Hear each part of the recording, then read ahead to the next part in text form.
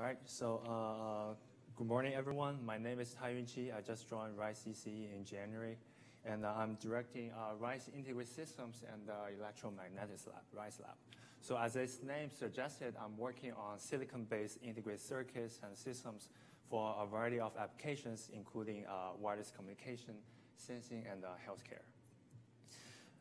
Okay, so today I'm going to talk a little bit more about antenna and electronics co-design. So first of all, I will give you an introduction about why we want to break the boundary between antenna and electronics. Okay, then I will show you 3 application examples, okay, to prove what are the advantages of doing this. Okay, we will look at direct on-antenna power combining, on-antenna load modulation, and simultaneous transmit and receive applications. And finally, I will conclude my presentation and hope convince you that we will push the performance boundary of millimeter wave systems by using antenna electronics co-design.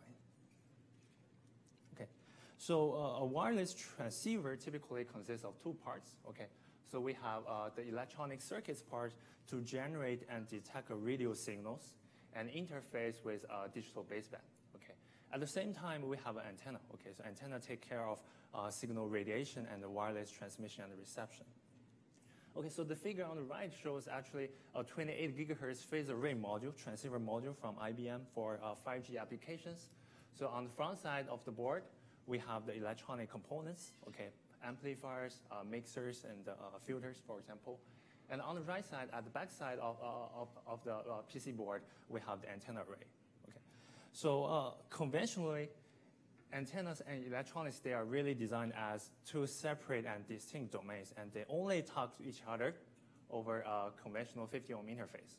So which means that from a circuit designer perspective, okay, circuit designer just think antenna as a pure 50 ohm load at the frequency of interest.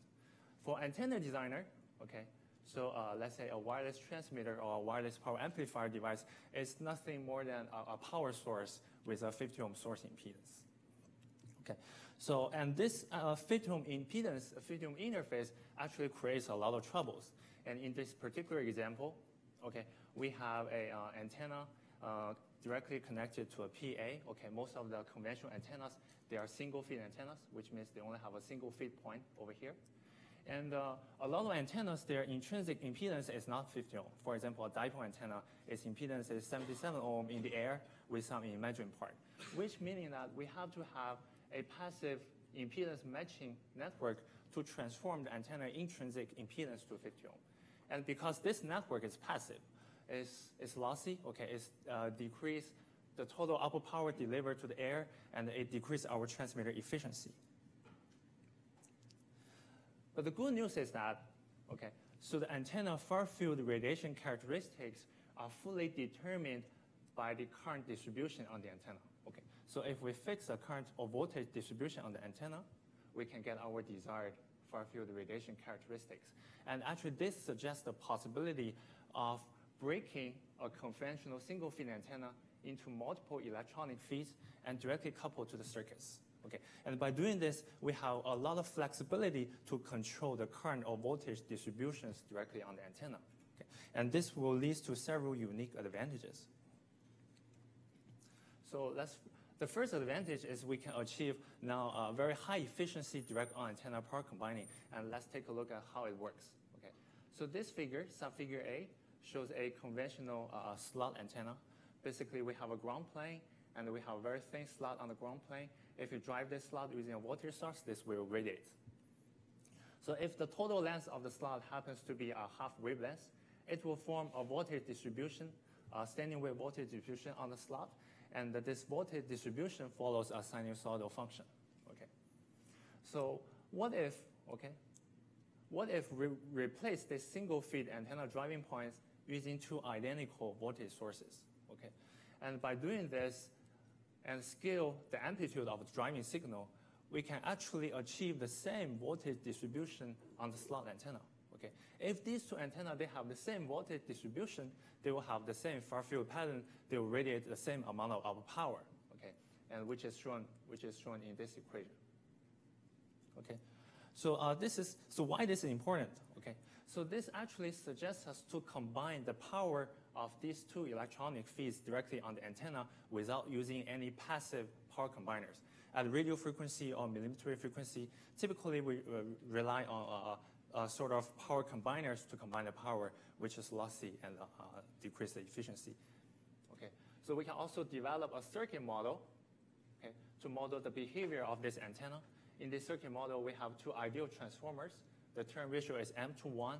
M is actually related with where we place these antenna feeds. Okay, and from this circuit model, we can see that the power from the feed 1 and the feed 2, they are directly combined on the antenna.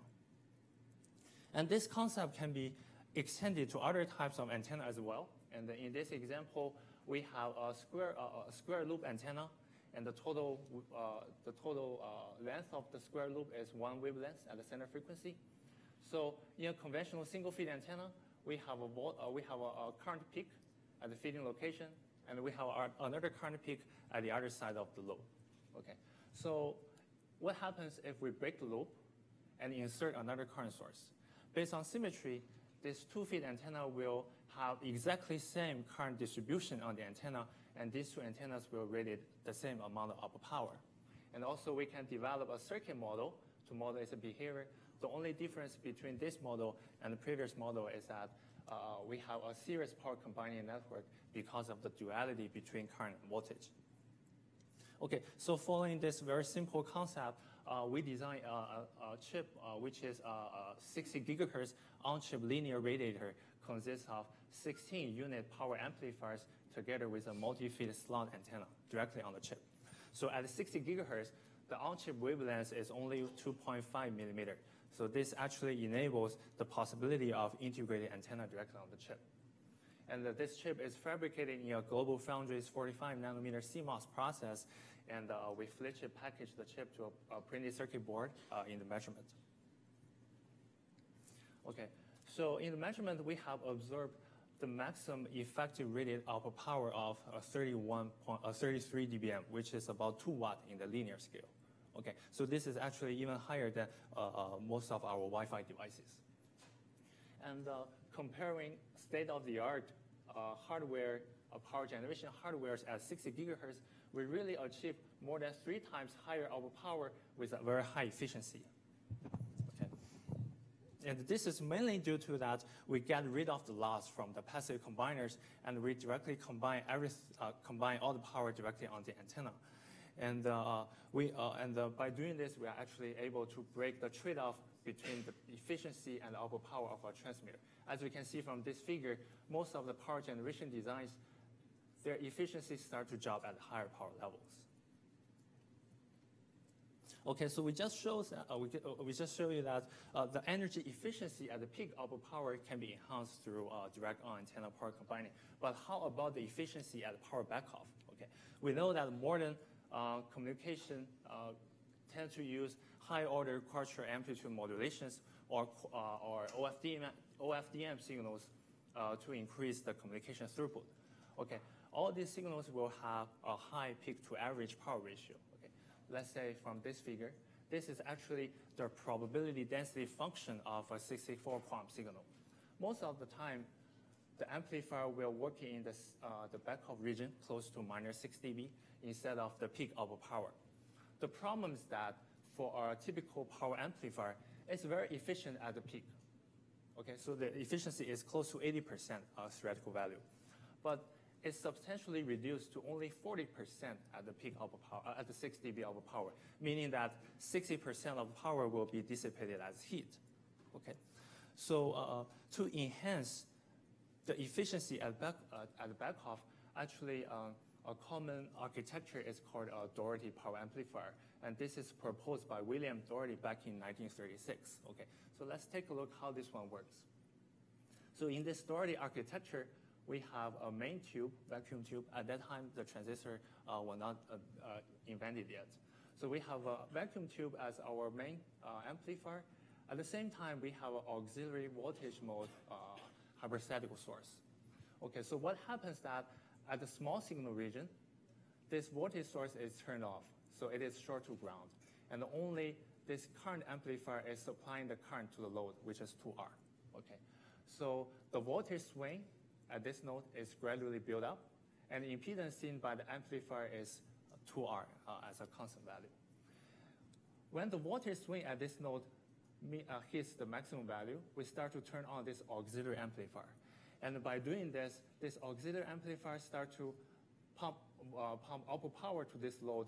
At the maximum output power, both of them will support half of the peak output power. Okay, and this actually achieves active load modulation effect. The output voltage swing at this node will maintain constant for the main amplifier, and so that we can have another efficiency peak at the minus 6 dB backoff, and compare with a classical Class B amplifier. Okay, so William Doherty actually noticed that it's very hard to realize a voltage amplifier in reality because vacuum tubes and transistors, they are all current sources. So he also proposed to use another impedance inverting network together with another vacuum tube, so this will behave as a voltage source.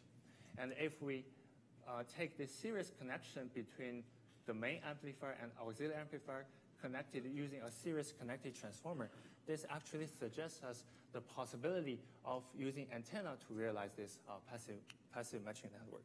The important thing is we really have to have an ideal transformer over here. Ideal transformer means the magnetic coupling coefficient has to be 100%.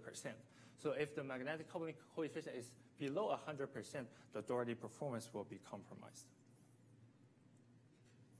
Okay, so by using an antenna as a power combiner, we designed this 60 gigahertz on-chip Doherty power amplifier, and this shows our chip microphotograph.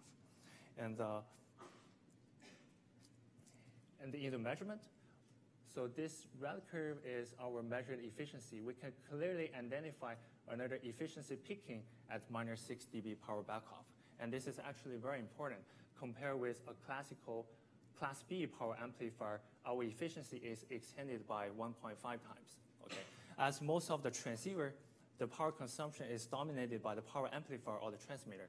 So a 1.5 times efficiency enhancement will lead to 1.5 longer battery lifetime of your wireless devices, and this is pretty significant. And we also did a real-time wireless modulation test using our chip. Okay, so this is our chip. And at the far field, we have a Hall antenna to pick up the signal. And this Hall antenna can be rotated in the E plane and H plane, okay, three-dimensional rotation.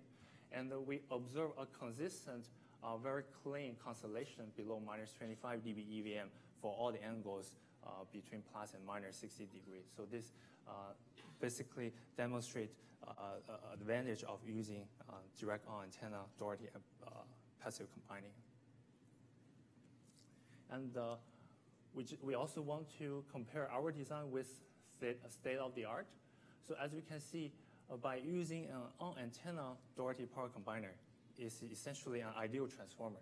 Okay, it really enhances the efficiency at 60 dB power backoff, and our average efficiency for our 64 QAM signal is more than 20%. This is even higher than a lot of Wi-Fi devices at 2.4 and 5 gigahertz. Okay, and the last application I want to show you is direct on-antenna simultaneous transmit and receive a star operation, also called full duplex operation. So full duplex means that we can transmit and receive at the same frequency concurrently. Okay, so this will really double our spectral efficiency and communication throughput. So if we can develop a full duplex system at millimeter wave, this really helps to unlock the communication throughput for, let's say, 5G and 60 gigahertz Wi-Fi applications. And but this is a really challenging task because the desired receiving signal is maybe 100 dB lower than the self-interference from the transmitter, and we have to reject this self-interference all the way down to receiver noise floor. Okay, this is a very challenging task. Everything around 100 dB is very challenging. Okay, so we have to distribute the self-interference cancellation across different domains, let's say antenna domain, analog domain, and the digital domain. Okay. So in this work, actually, we focus on antenna domain self-interference cancellation.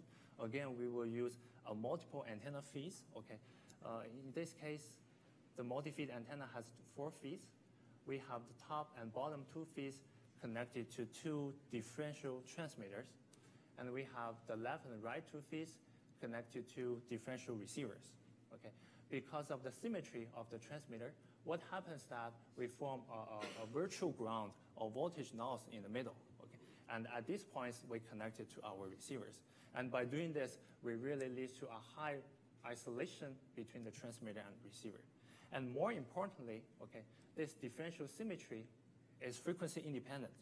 So this naturally creates a very broadband transmitter to receiver isolation and naturally. Okay, and so this multi-feed antenna will support two radiation modes for two polarizations. At the vertical polarization, it will radiate our transmitter signal, and the horizontal polarization, it will receive the desired receiving signals. And based on this concept, we developed a system architecture for 60 gigahertz full duplex system. The input is first, the transmitter input is first split into two ways, connected to our multi-feed antenna. And the on the receiver side, okay, so the received differential signal is amplified and got combined to a single-ended output. At the same time, we also implemented an analog domain self-interference canceller. We couple a small portion of the transmitter self-interference. Scale is amplitude, phase shift, and subtracted from the final output. And this will actually help with a total self-interference cancellation. So to verify this concept, we made a hardware, a silicon chip at 60 gigahertz. So we designed two versions of silicon hardware. The first version includes on-chip antenna, transmitter chain, receiver chain, and also the analog domain canceller. Okay, so the second version, we don't have the analog domain canceller, so we can characterize the antenna performance itself. And to demonstrate the real-time full duplex communication, okay, so we did two demonstrations. So in the first demo, the desired signal is sent by a Hall antenna at the far field, okay, delivered to our silicon chip. At the same time, we send another self-interference to our silicon chip. And we turn on and turn off this self-interference and monitor what's happening at the receiver output. Okay. So the figure on the left actually shows a very clean constellation if we don't have the self-interference. Okay. The silicon chip just behaves as a simple receiver. The figure on the right is what happens after we turn on this self-interference. As we can see, the EVM degraded up to 11%, and this is mainly due to the reason that we did not perform any off-chip digital domain cancellation. So to really cancel the self-interference down all the way to noise floor, we have to have something like 90 to 100 dB cancellation. But we only have an antenna domain and analog domain cancellation on this chip. Actually, they are not sufficient. But still, the cancellation is distinguishable, and the results is very encouraging. And in the second demonstration, we used two silicon chips, and we try to establish a chip-to-chip wireless communication, okay, a high-speed chip-to-chip communication. And in this demonstration, again, without using digital domain cancellation, actually the EVM and the cancellation got slightly distorted, but we were able to demonstrate a really high-speed 3 gigabits per second 16 QAM and 4 gigabits per second 16 QAM and 3 gigabits per second 64 QAM signals, okay, by simultaneous transmit and receive. Okay, so in conclusion, okay, so actually we have proposed a multi-feed antenna structure by leveraging the concept of antenna and electronics co-design, and we try to actively synthesize desired current or voltage distribution on the antenna. And we have demonstrated several unique features, such as high efficiency on antenna power combining, load modulation, and star operation. And this antenna and the electronics co-design concept will really push the performance boundaries of a lot of millimeter wave systems for wireless communication, radar, and sensing. Okay. And finally, I want to acknowledge Global Foundries for their silicon donations and Intel and Analog Devices for their research support. And thank you.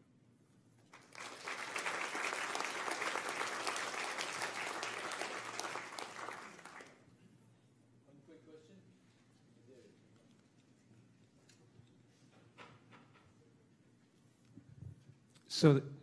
your last example, would that work in, you had line of sight as your test case, obviously. What about in a non-line of sight example when the polarities are twisting and you can't separate the two different polarities? Yeah, so this is a very good question. So actually, this is one particular challenge we need to address for millimeter wave communication, because at millimeter wave, the link, basically the link loss become much higher, let's say, compared with 2.4 and 5 gigahertz. So most of the time, we currently focus on line of sight communications. And in particular, okay, so in this design, we only demonstrate a communication distance of 0.5 meter. The reason is that we only have one antenna on the transmitter and one antenna on the receiver, so we don't have any beamforming gain. So with the help of a large-scale antenna array and beamforming gain MIMO operation, we should be able to extend this distance and probably also make some demonstrations with non-line of sight.